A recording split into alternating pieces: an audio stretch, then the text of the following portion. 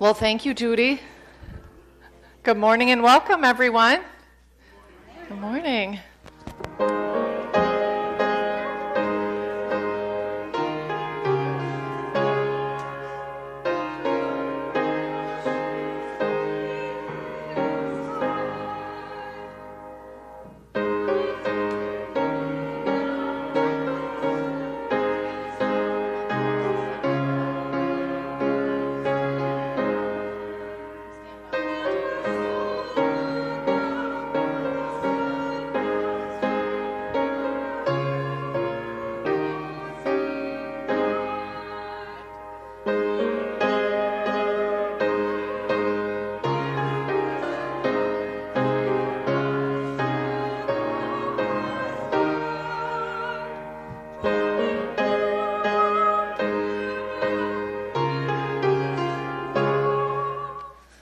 So this morning, as we enter into worship, we'll begin with a prayer of confession and assurance of pardon.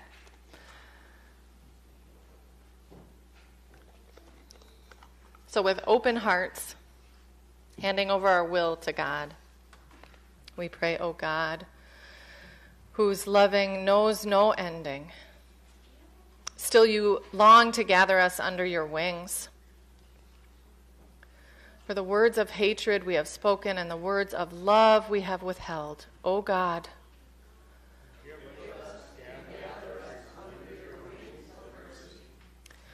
for the walls we have built up and the barriers we have refused to take down. O God,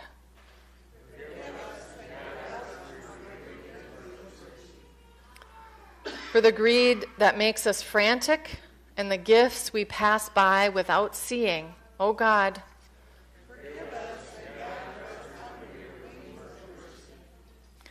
for what we have done and for what we have left undone, O God.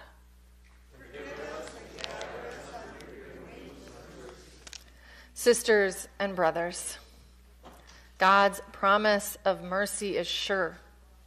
You are forgiven and loved as you are. Come now and rest under God's sheltering wings and know that you are home.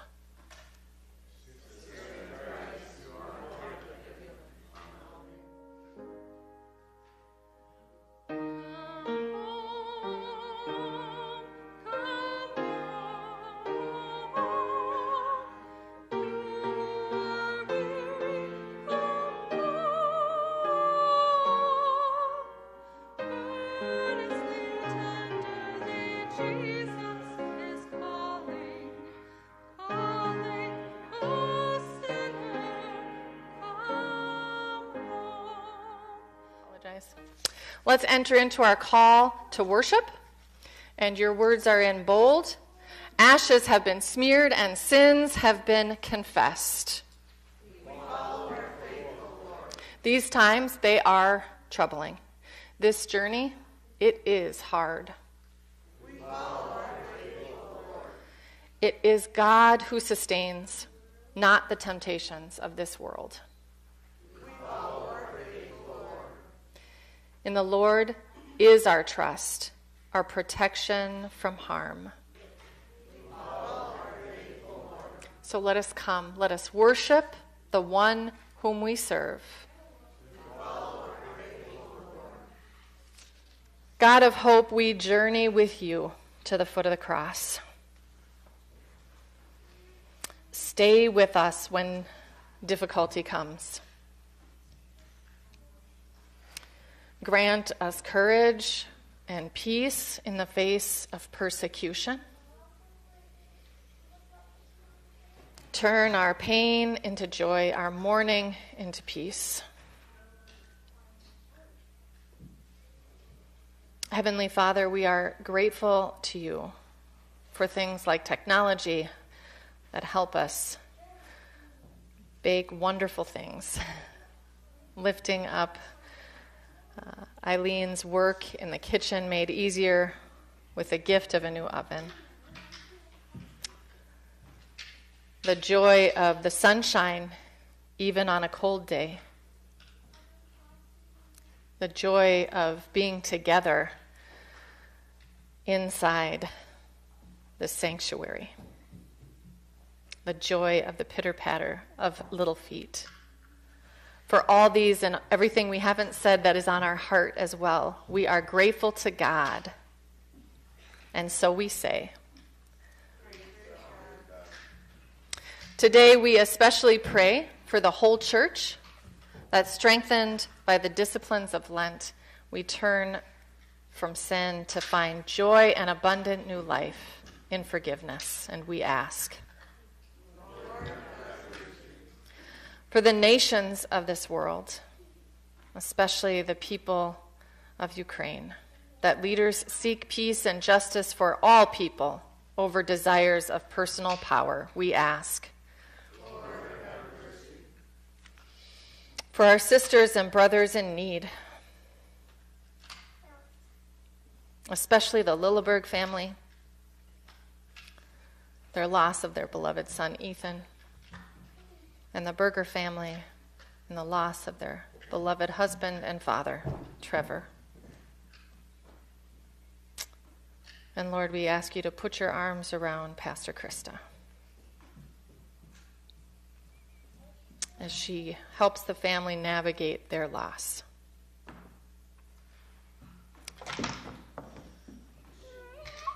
We ask, God, that you would give healing and God's people would respond with mercy and compassion toward one another. And we pray for little bumps on the head, too, because those hurt. And so we just lift up little Charlie, too, in prayer. But we know he's in the arms of his mom. So we say, Lord, have mercy. And we pray for all who experience injustice, discrimination, prejudice. Almighty God, help us see one another as God's beloved children and unique creations, and help us dare to be people who love and forgive even bigger than you, O Lord, we ask. Merciful and gracious God, we come today lifting those in prayer to you that are on our hearts. All these, and including those that we don't speak aloud, but you know, Lord. You know what is on our hearts, and you know what their needs are. So, Lord, we just ask you to hear our prayers. Restore us to the joy of your salvation, and uphold us with your Holy Spirit through Jesus Christ our Lord. And all the people said, Amen. Philippians chapter 3, verse 17, and chapter 4, verse 1. Brothers and sisters, join in imitating me and observe those who live according to the example you have in us. For many live as enemies of the cross of Christ. I have often told you of them, and now I tell you even with tears. Their end is destruction. Their God is the belly, and their glory is in their shame. Their minds are set on earthly things, but our citizenship is in heaven, and it is from there that we are expecting a Savior, the Lord Jesus Christ. He will transform the body of our humiliation that it may be conformed to the body of his glory, by the power that also enables him to make all things subject to himself. Therefore, my brothers and sisters, whom I love and long for, my joy and crown, stand firm in the Lord in this way, my beloved. Blessed be the word of God. Amen. Amen. And our gospel reading today is from Luke chapter 13 today, verses 31 to 35. Jesus' sorrow for Jerusalem. At that time, some Pharisees came to Jesus and said to him, "Leave this place and go somewhere else. Herod wants to kill you." He replied, "Go tell that fox, I will keep on driving out demons and healing people today and tomorrow, and on the third day I will reach my goal. In any case, I must press on today and tomorrow and the next day, for surely no prophet can die outside Jerusalem." Jerusalem, Jerusalem, you who kill the prophets and stone those sent to you. How often I have longed to gather your children together, as a hen gathers her chicks under her wings, and you were not willing. Look, your house is left to you desolate. I tell you, you will not see me again until you say, blessed is he who comes in the name of the Lord. This is the word of God for the people of God. Thanks be to God.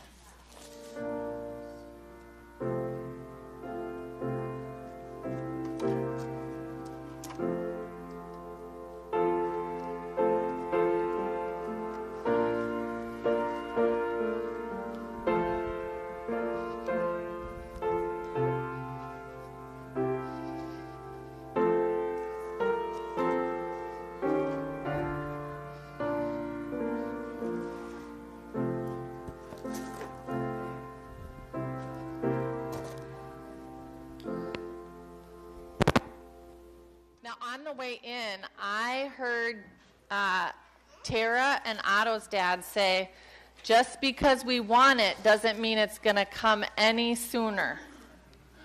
Now let me think for a minute. I'm going to guess. That's what Mommy wants about her car. Oh, so I didn't hear the whole conversation, but that was interesting. I thought for sure it was about spring. That's what I was thinking. Is it? Right, so if we want something really, really bad, does it make it come any sooner? Here, draw a picture of something you want really, really bad. Okay? Yeah, something you really, really want. Something you really, really want. Here, pass those, take one, pass those down. I'm not very fast here, am I, today? Speed is not my thing today, guys. There you go. There's two for you there. So draw a picture of something that you really, really want. I'm going to be talking today to the big people. You guys, too, if you want to listen, you can listen when I talk to the big people, too.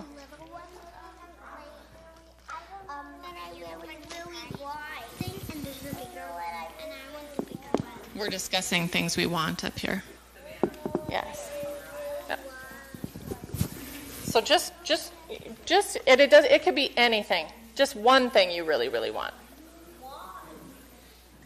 And today with the big people, I'm going to be talking about the word desire, which is kind of like the word want. You can do three things. Yes, do three things. What is something you really, really want, Sawyer? More games. More games. All right. Maddie, what is something you really, really want? No idea. Okay, she doesn't know. Do you know what you really, really want? Who knows something they really, really want? Okay. A unicorn surprise. A unicorn surprise. Allison, what do you really, really want? A new horse. A new horse. All right. I don't know what I want. You're not sure yet? Anybody else you want to say? A unicorn. A unicorn. Wow, that is a big ask. Otto, you know what you want? A fuel tank. A fuel tank. I tried to get that. Lucas. God. Oh, I love your answer, Lucas. Well, sermon's done. Mic drop. Right? Like, that was it. Like, that was so good. So can I tell you kids something? We are in a season called Lent right now. And in Lent, we participate in Lent. Let's try this one. To remember that Jesus spent 40 days in the wilderness without any food or water. And not only was Jesus without any food or water, and what was happening to him? He was being tempted by Satan the whole time. Satan was like, here, you want to have power over the whole world? If you just say that you'll believe in me as God, then I'll give it to you. And Jesus was starving, and still Jesus said, no way. The only God that's God is God. No other gods, right? That's one of the 10 commandments that we learned last summer, right? Now, Sundays are not counted during Lent. So there are 40 days of Lent. Counting the 6 Sundays is 46 days. Right, so we don't count the Sundays. On Sunday, we get a break from taking a break from things, right? So we're 10 days into Lent, you guys. How many days do we have left? I love it. So if there's 40 days left, or 30, right? If there's 40 days total and we're 10 days in, we still have 30 days. You want a baby? That is awesome. Check that. That's what we got up here. We still have 34 That's what she really, really wants, Mom and Dad. When you're counting the Sundays, you have 34 days left. Right. If you count the Sundays, you got 34 days left. Now, let me tell you something, and I want you to think about it. What's the The reason we get Christmas, is because of Jesus' birth. that's right, and so that Jesus can give us Easter. The reason we have Christmas is so that Jesus can give us Easter. What happens at Easter? He rose from the dead. He rose from the dead. That means he conquered death, and he conquered all of the sin, We actually and celebrate his resurrection. and we celebrate his resurrection. These guys are so good at this. So here's the deal. Catholic school. That's awesome. They're teaching you amazing things. What are these, guys? What are these? Candy canes. So here's the deal. I'm going to give you one now for today because today is Sunday and we're taking a break from Lent and fasting. But you know what? You're going to get a second candy cane, and that's your Easter candy cane. So you remember Jesus' birth all through Lent, but don't eat the second one. Okay? So the second one you cannot eat until Easter. How many of you think you can fast from that? Can you do it?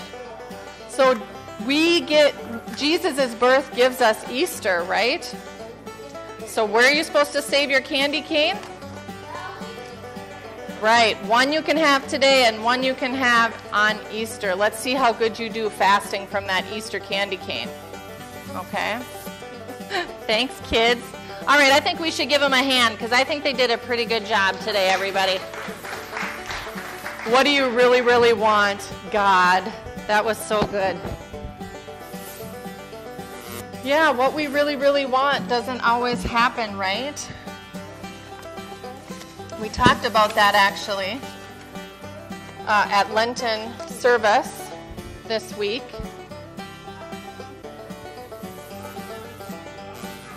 It's in that basket.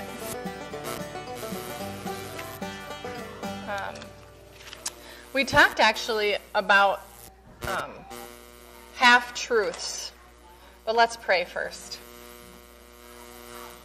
May the words of my mouth and the meditation of all of our hearts be pleasing to you, O Lord. Amen. So today I'm just going to give this message in 3 parts. I'm going to share a little, like I just started now, about the Lenten service message that we had from Pastor Krista on Wednesday. And then I want to give us a historical location for our Luke text today before I do some biblical preaching on Luke chapter 13. So Adam Hamilton wrote the book Half-Truths, and that's our book study for Lent. And Pastor Krista will be giving us a midweek message on that book through most of Lent. Hamilton begins in chapter 1 by reading from the Old Testament, actually, reading from Deuteronomy, verses 19 and 20. I'll read some of it here. Moses says to the Israelites, I have set before you life and death, blessings and curses. Choose life so that you and your descendants may live, loving the Lord your God, obeying him and holding fast to him, for that means life to you and length of days. So Hamilton asks in the book, has anyone ever said, by a show of hands, here, he asks, so here, I'm going to ask you, has anybody ever said to you, everything happens for a reason?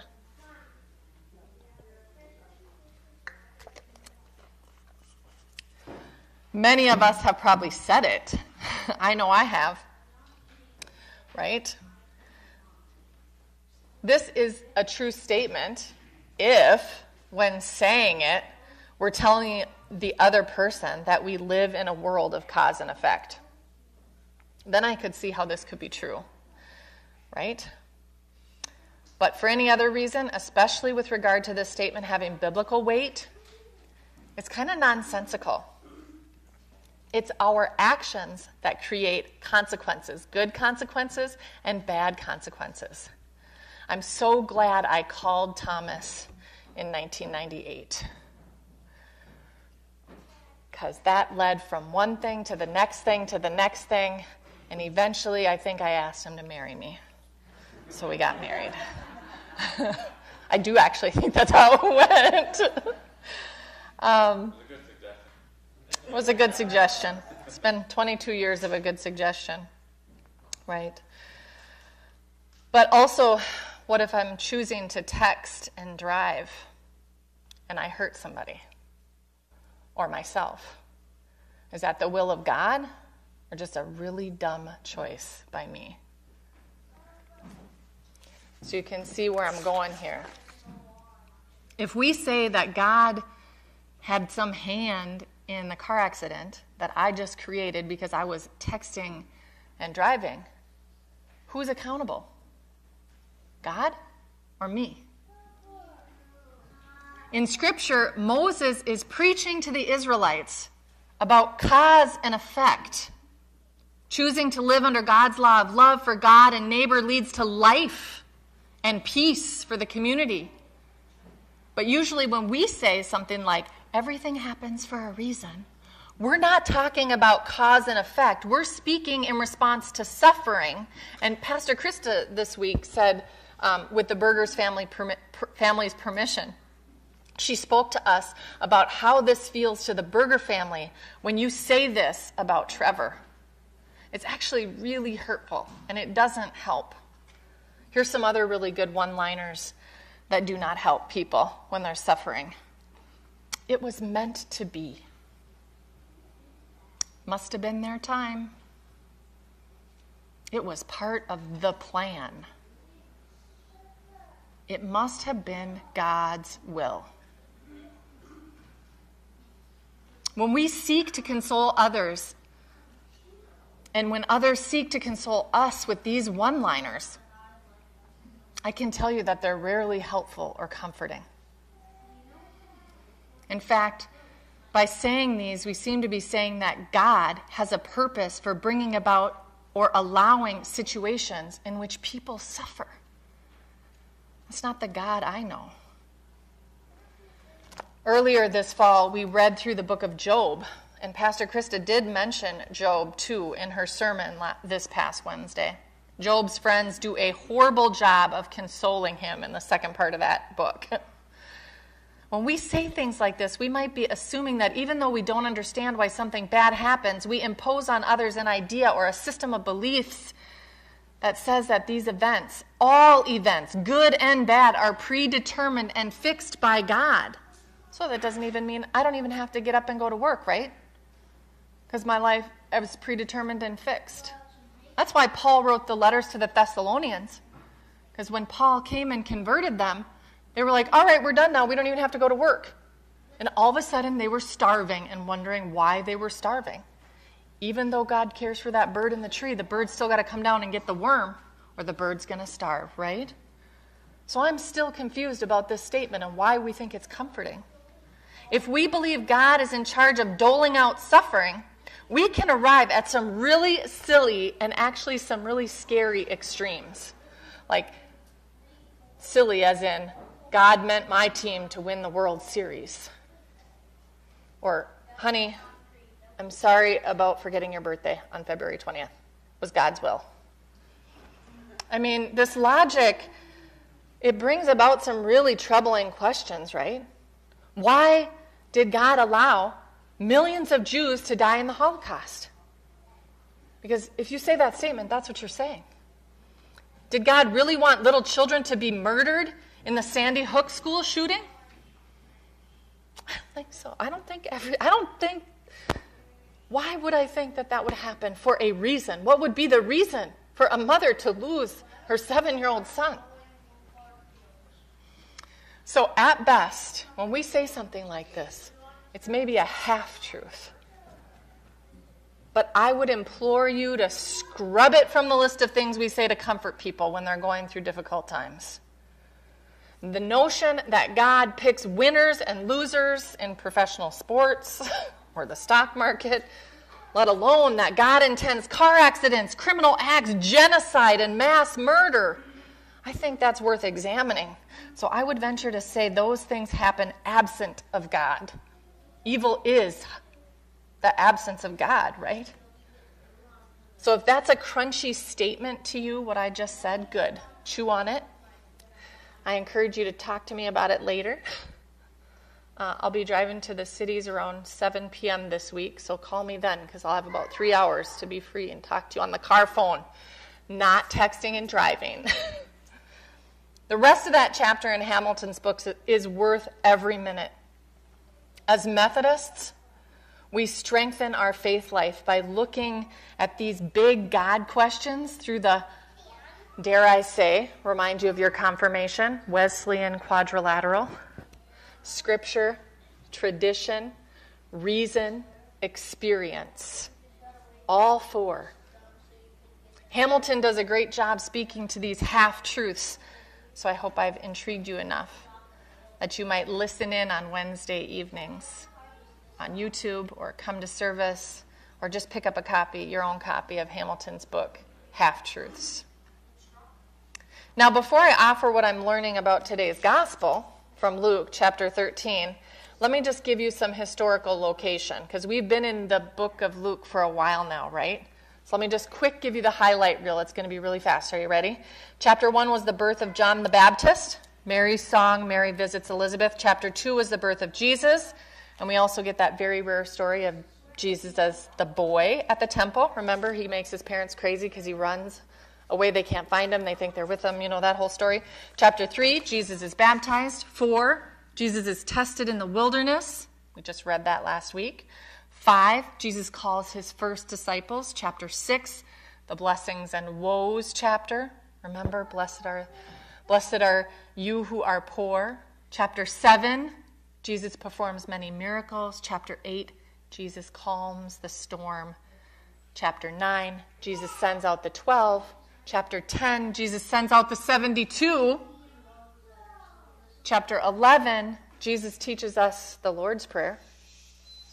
And chapter 13 is where we're at today. And today we're talking about Herod's desire, Jesus' desire, and Jerusalem's desire. Herod's desire is to kill Jesus, and they try to warn him. The Pharisees try to warn him.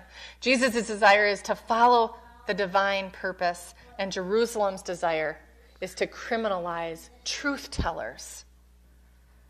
In the commentary I read for today, Jesus has been heading to Jerusalem, just to remind you, since chapter 9. In the commentary I read today in Luke, Jesus accepts even dinner invitations from Pharisees. Reminds us that Jesus' presence at those meals implies collegiality, right? In Luke chapters 3 and 9, we're reminded that Herod has no problem imprisoning and executing outspoken prophets, because what does he do to John the Baptist? So we could think the worst of the Pharisees. In fact, our culture kind of tells us to just assume the worst about people, right? But what would be better to do?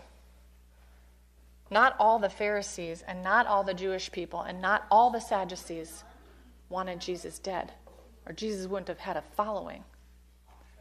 So I think the lesson today in this is to don't assume the worst of people, but assume the best. Pastor Callie, my home church pastor, in her newsletter wrote this. And so I'll leave you with this today. In this Lenten season, she says, let us be encouraged. I say, let us desire. Thelō is the Greek word for desire.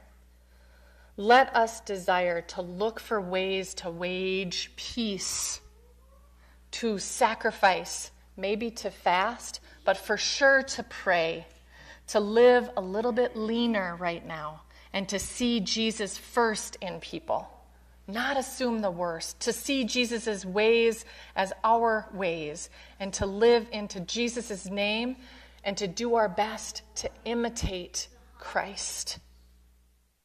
Let us pursue what makes for peace. That's Romans 14:19.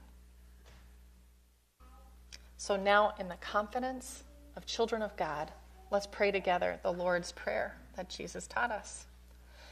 Our Father, who art in heaven, hallowed be thy name. Thy kingdom come, thy will be done, on earth as it is in heaven. Give us this day our daily bread, and forgive us our trespasses, as we forgive those who trespass against us. And lead us not into temptation, but deliver us from evil. For thine is the kingdom, and the power, and the glory, forever. Amen. Let us give one another the sign of peace. This could be elbow bumps or handshakes. Please rise.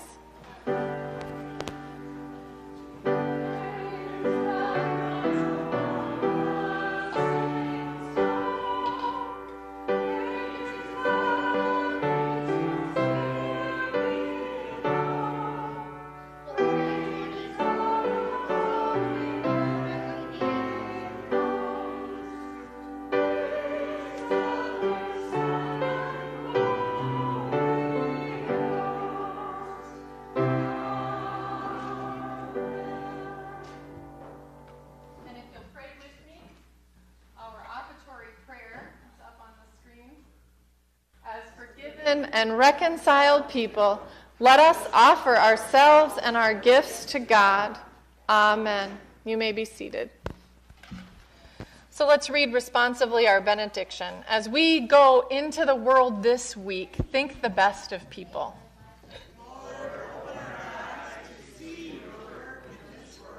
Strengthen us to enter into your work without fear.